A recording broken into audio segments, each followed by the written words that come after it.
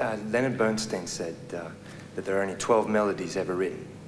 Do you believe the same as this is true of stories, and if that relates to art and religion? I think it's true. The same stories are told over and over again. They are reinterpreted according to their time, but it's extraordinary how the motifs reappear. A great scholar like Campbell points out dozens and dozens of traditions which have, say, the virgin birth. If you take my work, I mean, people think that Mad Max was to some degree innovative. It basically dressed up in new clothes, very, very classic stories. So I think he was essentially right. But they need to be reinterpreted according to the time.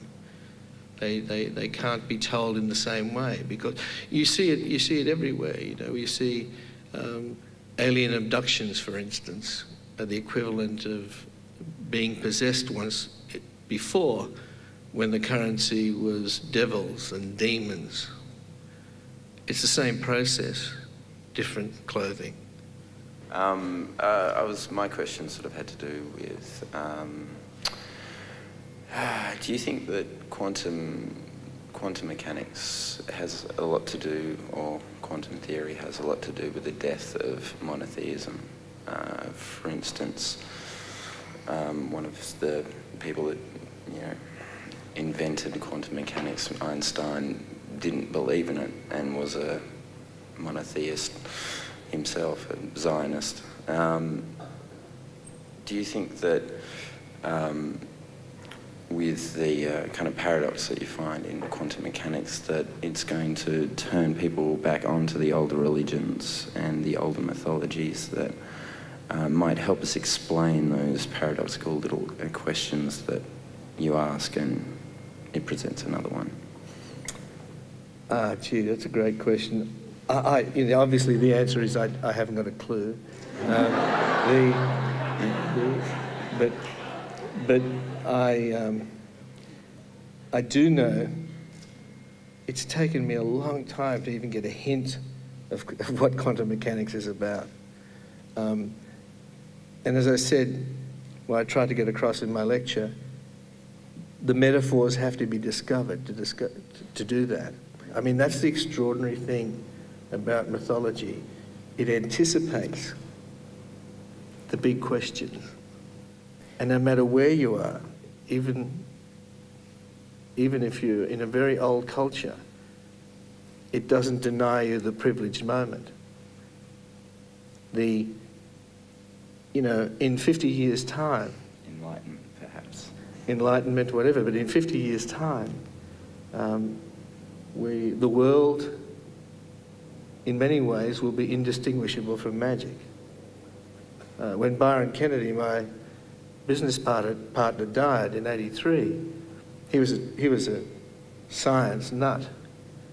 He never saw a mobile phone, '83. He never saw a fax machine. He never heard the word internet. That was less than 2 decades ago. So the question is, who's privileged? And the thing that astonishes me about mythology and religious tradition is that no matter where you are in time, you can participate in the awe that Campbell referred to. And that's the extraordinary thing. For me, right here, in this country, we have a culture standing alongside our culture, hardly there anymore, which has a way of being in the world that anticipated possibly even 100,000 years ago these questions.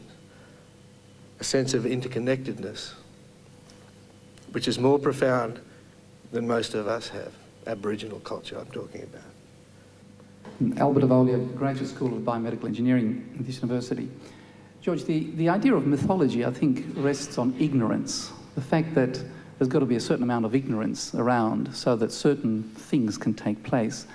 Do you think they could actually go forward in the future and actually have a real place? Or is it just, for example, have an ephemeral quality that makes us feel good while we're looking at them, and then they just disappear?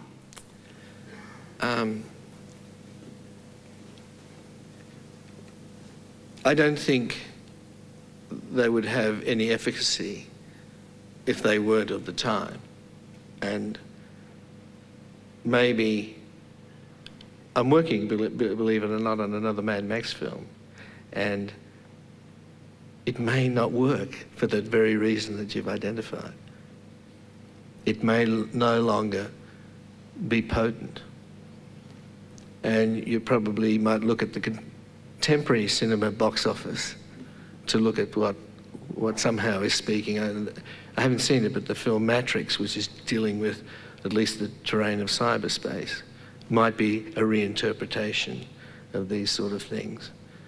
But, you know, we have a fantastic amount of knowledge in this moment, unprecedented. It exceeds that of a decade ago.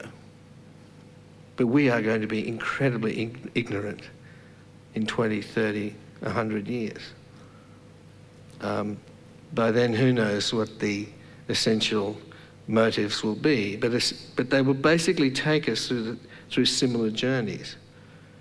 They'll just be reinvented. I think I'm saying the same thing over again. I keep on asking about the privileged point of view. It surely can't be anyone who just outlives anybody else. It has to be in this moment, wherever you are. And I think the metaphors of mythology open us up to that experience that, as Campbell calls it, that rapture of being alive. To be joyful in the sorrow and majesty of life. That moment is available to us wherever we are in time and space.